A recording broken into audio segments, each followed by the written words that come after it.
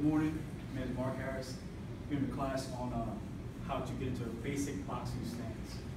All right, so I have my assistant right here, Sergeant Weber. Sergeant Weber is demonstrating this.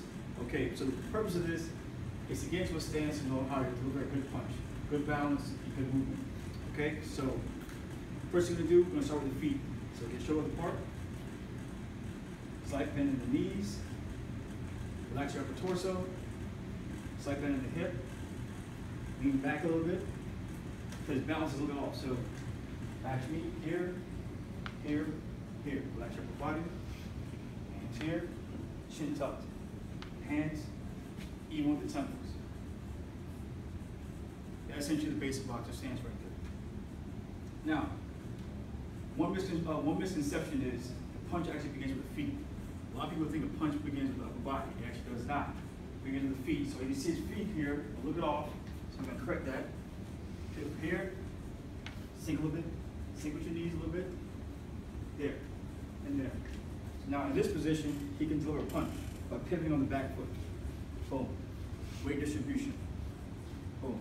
There you go. That's a good boxing stance right there. It's even. If I come towards me, he can back up. If he comes towards me, he can back up. Angle of movement, side to side. Good weight distribution, as you can see.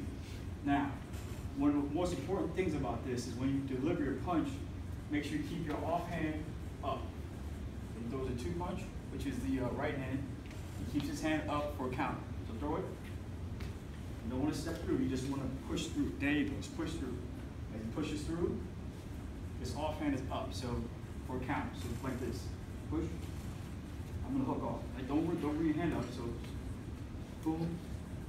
His hand is automatically up for a count. You tracking that? All right. Now, so we went to the feet, the knees, the hips, and the hand placement, and also eye placement is also a big thing too. One thing people think is when you look into another fighter, is you have to look in the face. That's actually the wrong place to look. The most important place to look is the waistline. The reason why it's the most important place to look, because I can trick you with upper body movement, but I cannot trick you with my feet and hip movement, correct? You want to track that? All right, so what does that mean? If my hips turn a certain way, that's going to let you know what kind of punch I'm going to throw. If my hips are going to open up like this, my right hand is coming. Hips open up like this, my left hand is coming. But if I do a lot of this fencing action up top, that can lead you into the wrong position and get hit with a counter punch or a straight punch. All right, so now we understand the basic stances and how to throw punches. Any questions? No questions?